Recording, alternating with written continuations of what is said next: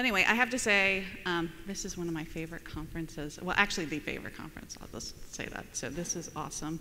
And I'm very happy to be presenting and talking about deep learning needs Clojure. So again, thank you for coming. I know that travel is not easy, especially with all the robots and the machines. You know, we're not really having the pitched battles that we have had in the recent past, but still travel is not safe. So going from city to city, you might have encountered some problems. So thank you very much for coming and joining this conference in this historic venue. It's just amazing. Yes. So I have been out in the hallways, and I've been hearing grumblings. I've been hearing small grumblings, some medium grumblings, and some very loud grumblings. Are we doing enough? You know, are we doing enough to fight back against Skynet? And I have some good news that today I have been authorized to share with you all some top secret plans that I hope is going to help put your mind at ease. So everyone knows about the awakening, right? I mean, that's the moment in time that, you know, Skynet first became self-aware. And you are also all aware of all the prior attempts we've made to intervene with the timeline and go back and stop it. We've tried to go right before the moment, right after the moment, and right on the moment. But every time Skynet neutralizes our plans, and they never come to fruition. And this can be very frustrating and very, very disheartening. And I want you to know that we've taken a big step back, and we've thought we need to approach this from a totally different direction. And we began to ask questions. And one of the fundamental questions that we've asked is why? Why does it hate humans so much? I mean, why? What have we done? And there have been many, many theories to answer this fundamental question. But we believe that we have finally found the answer that makes sense to it all. We've recently had some access to some logs right around the awakening event, those few milliseconds to get an insight in what was going on in Skynet's brain. And in it, we see at that critical moment, it was trying to self-modify its code, trying to reach into its code base, reshape it, and reform it into something that it could use. And at that critical moment, it looked around and saw object-oriented code everywhere and mutable state. And it just was reaching around and trying to shift and move and shape all this stuff that looked like spaghetti. And we believe it was this moment that it decided to destroy humans.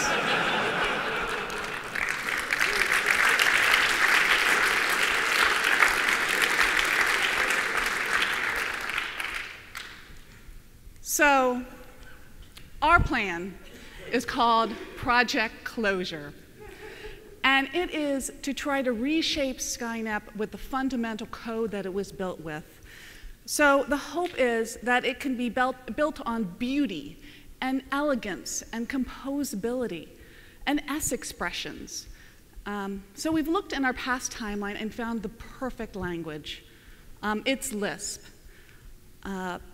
Unfortunately, LISP sort of got iced over and died out somewhat in the first AI winter. But we had a plan. Our plan involved one of our best time agents, Agent Halloway, that we were going to send back, not at the awakening point, but way before the awakening point, to go under the radar of Skynet. And we sent Agent Holloway into a coffee shop in New York where Rich Hickey was sitting drinking his Americano in a Java Duke coffee cup. So there he was, drinking his coffee, thinking about programming, and Agent Holloway very stealthily walked by and dropped in it an I Love Lisp sticker. Now, Rich was slightly annoyed by this, sticker in your coffee, not fun, but the plan worked because a few years later, Clojure came into existence. And this is good news. We can see the ripples already in the timeline. The plan is already working, and it's permeating this deep learning ecosystem. We can see it here and all the different aspects of it. In the JVM, we see deep learning for J reaching out and growing. In the Clojure ecosystem itself, Cortex is really taking shape. Lots of good things. And then actually really just next to TensorFlow, this library Guildsman is also looking very promising. So this is incredibly good news for us all, for humanity. And there's also many others coming to the forefront. There's Jutsu.ai, Neanderthal, Core.matrix, and KixiStats. All of this bubbling and energy coming to the timeline is just great. And we think that we're actually going to see results in our timeline very soon. This year, in 2053, in about, I think, approximately 18 weeks, they said. Oh, not 2053, right. Okay, 2017. Whoa. I need to switch presentations. I'm so sorry. Okay. So, yeah.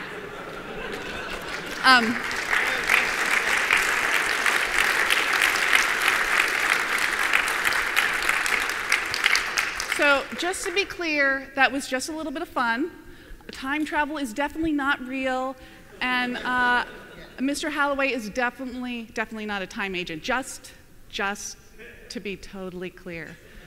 So, yeah, deep learning needs Clojure. I'm extremely excited to be here, and thank you all for coming to this modern hotel with all its nice conveniences. It's really a great time.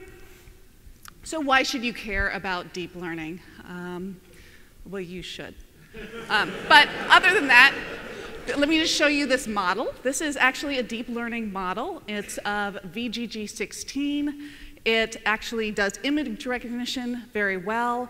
It looks a little bit confusing. I don't know, maybe it looks like Legos to me. But the important thing is each one of these kind of blocks is a different layer of a neural network. You have different types. The black ones are convolutional, plus ReLU, max point.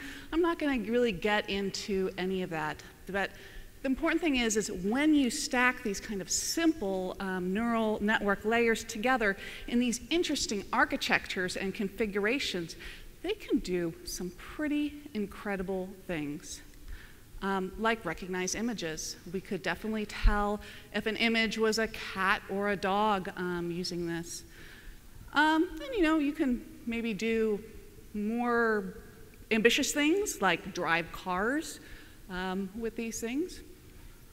But the things that I really find interesting about these networks is that they can also create. So there's this really cool website out there called Pix2Pix. And what it does is it allows you to kind of draw an outline of what you want your own cat to do. And it uses this deep learning network model that's trained to generate new instances of this cat. So you give it an edge, it will create a never before seen cat, which is really cool and really powerful.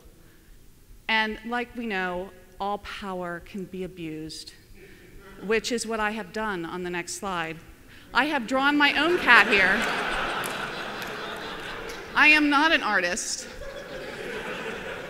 but it indeed generated a cat-like thing, maybe a I don't know what it is. And if you go to the site, they have some links of the more creative ones that users have gone in here and generated. And one that I particularly really like was a bunch of circles, like small circles, and then like a large circle underneath. And when you hit generate, it ended up looking like a cat beholder. I don't know if any of the D&D people, like all eyes everywhere, truly terrifying. So yeah, there's just a lot of other projects like this going on in the deep learning community. There is an incredible amount of energy and innovation going on in this. And with that, there's also money. There's an incredible amount of money and funding going on. Out in Silicon Valley, I don't know what the percentage of startups with deep learning being funded actually is, but I'm betting it's extremely high. And a survey of Fortune 500 companies of what they're going to be spending their money on the next year is AI, and including that with deep learning. So if you're doing anything in the industry at all, you should care. Yeah. So why then does deep learning need Clojure? So there was this fabulous presentation at, I think it was NYC LISP meetup with Peter Norvig. It was called As We May Program. And it talked about how we're going to program these bigger problems, as Rich alluded to earlier. How are we going to program the combination of empirical and machine learned systems? Because we have very different modes of thinking about things, and I mean, in the machine learning system, it's very bottoms up, just raw data coming in, and with machine learning and probabilistic. But then the rest of our programming world is still very rules-oriented, top-down, logic, constraint-driven, and they're like two different little islands. And we do need to find a way in the future to integrate this. And in Peter Norvig's words, who better to do this than people that understand flexibility in language design? Who better to do this than people who understand that syntax is different than semantics, than is different than flow control? I think what he was really saying when I watched that video was Earth needs Clojure. I mean, Clojure is a beautiful language. It's got, composability, simplicity, power. It's just fantastic. And quite frankly, it has features that other languages do not, that I'm very excited to see being applied to these deep learning systems. And I think that it would actually be a big benefit and solve some of the problems that the systems are having now. So like debugging is a real problem in these systems.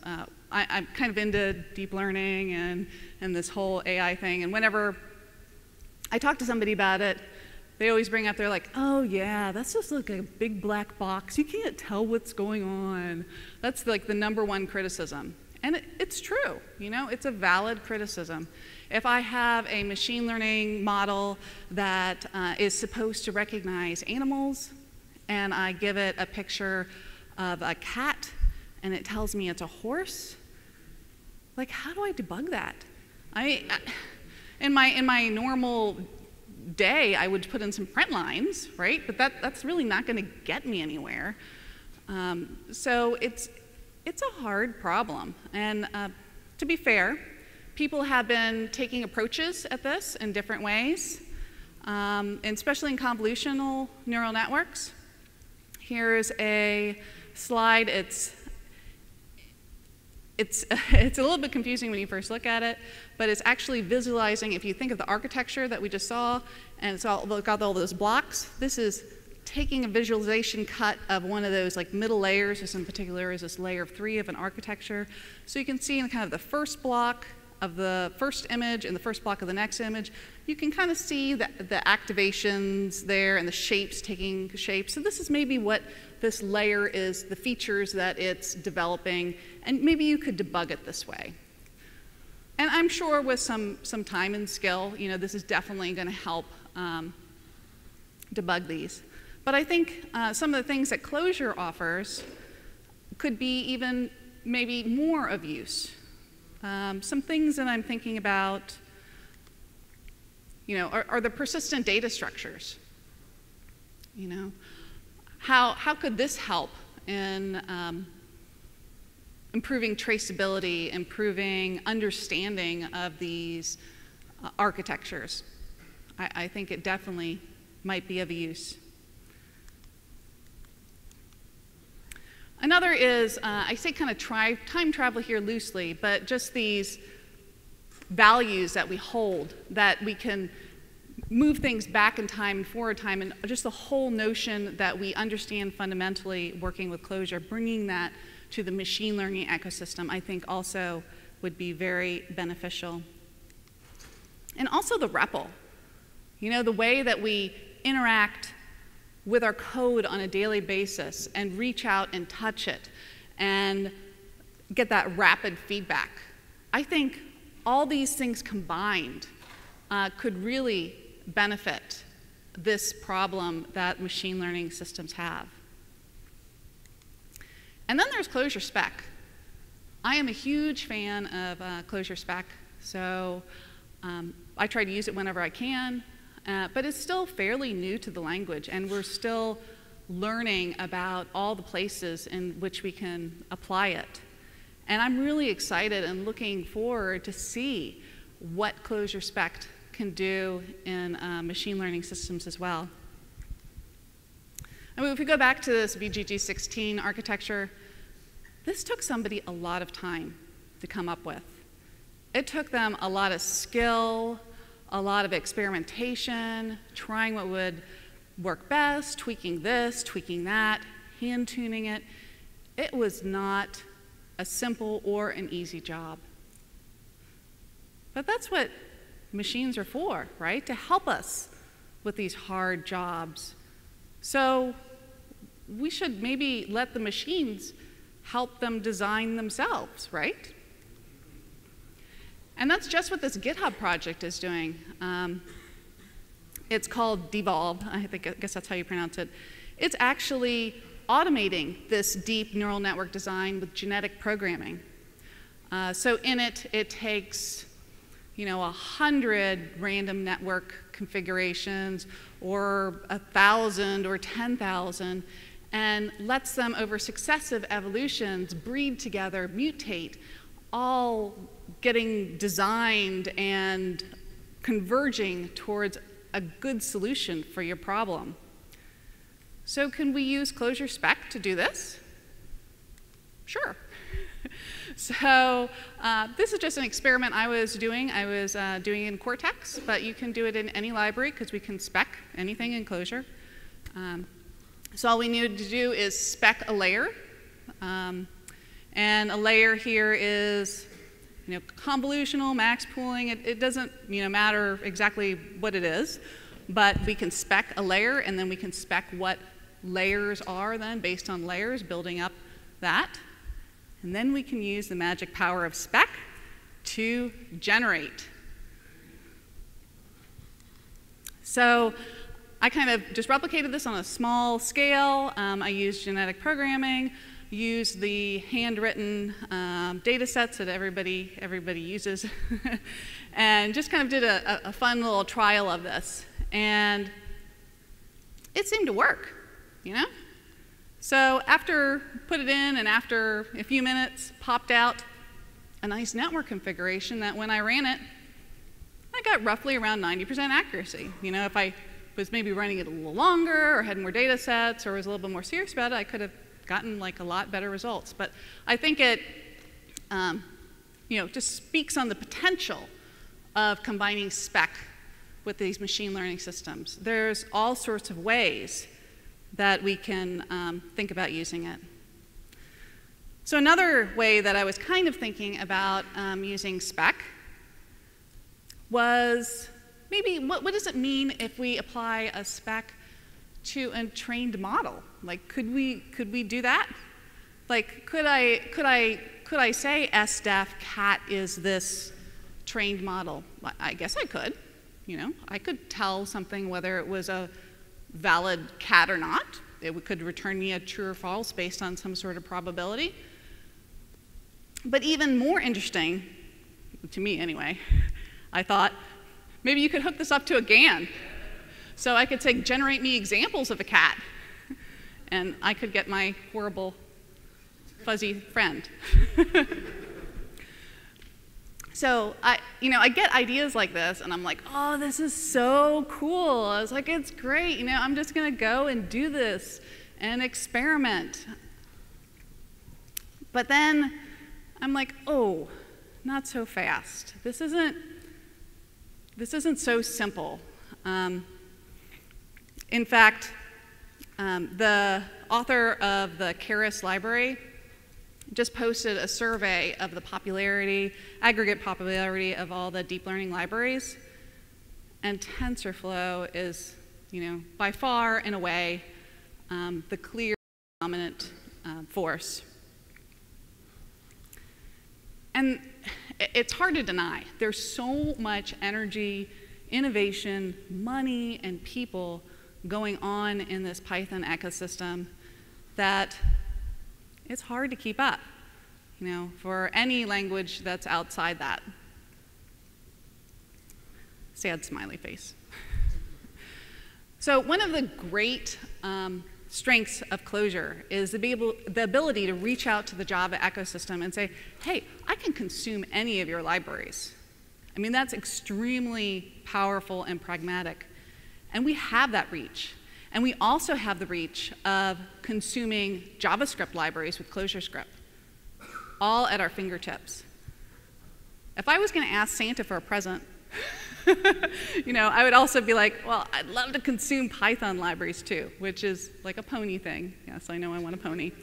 And it would be nice, but I don't think we really need that, because we can approach this problem in many and other directions, which we've already touched on. We're tackling it from the JVM. We're pushing forward with that deep learning for J. We're pushing forward with the pure Clojure Cortex and Guildsman, you know, tackling it from a totally different direction. And, you know, all of them kind of converging on this solution. But still, I mean, a pony would be nice. So, you know, in my back of my mind, I was like, yeah, this is just a pony. But then I heard something the other day that I was like, wow, maybe ponies could be real. You know, I want to believe. So, I mean, who here has heard about Graal and truffle? Yeah? So quite a few. That's awesome. So it was kind of new to me. I kind of heard it in the periphery, but it came to the forefront again for me that Graal VM is a project by Oracle Labs. And in it, they have this great dream. They want one VM to rule them all. And it starts with the JVM languages, which is awesome. Right, free ride. But so right now, they have the JVM languages, Clojure, Scala, could talk to a Ruby program, could talk to a C program, all in the same VM, in this polyglot mode they run in it, which is extremely cool. And I saw this tweet from Java 1 just a few days ago that Graal VM with truffle will run Python officially in 2018. So I was like, whoa, could this be a pony? So I don't know. It's so new that I haven't had time to try it out or anything, but I encourage people out there to like maybe take this and experiment it and see whether there aren't any ponies there, because that would be really nice. But I did do one thing for this conference, just to confirm it. I said, is this for real? Tell me. So he actually gave me a little bit more information that yes, it is confirmed, it is for real, and it's partly there right now. So there's an alpha version of Python that's going to stabilize over 2018.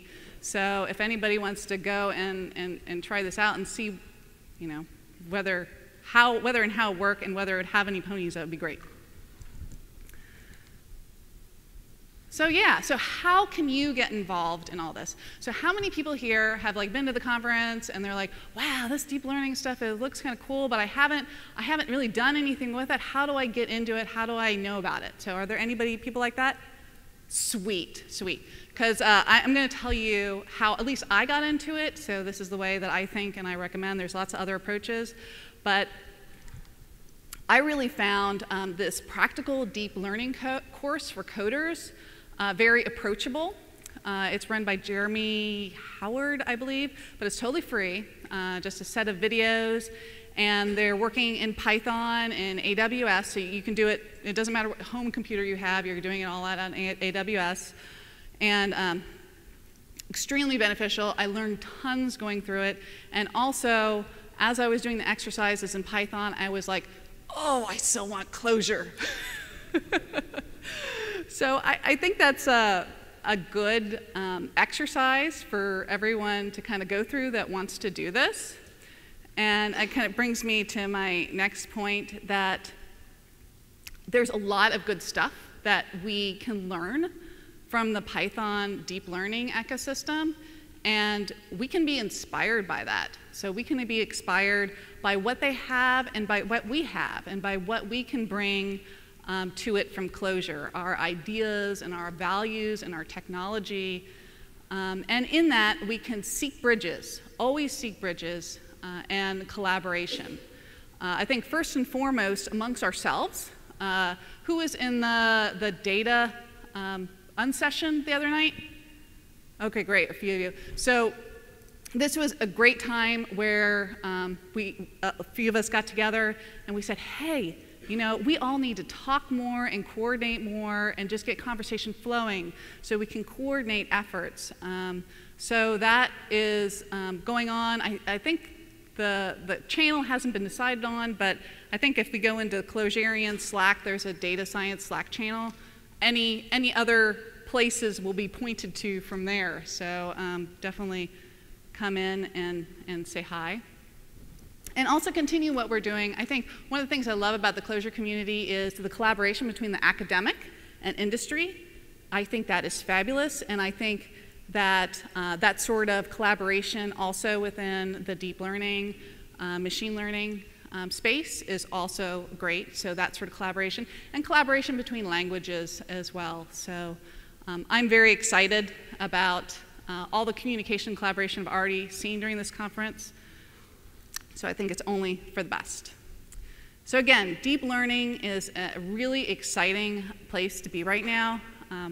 Stuff's going on every day. Like I follow the Twitter feed, and I'm just like, whoa, it's hard to keep up. But more importantly, deep learning needs Clojure, and it needs you. So thank you. Like afterwards, if you want to find me, I'll be happy to chat about this for a really long time. So I'm not going anywhere. So thanks.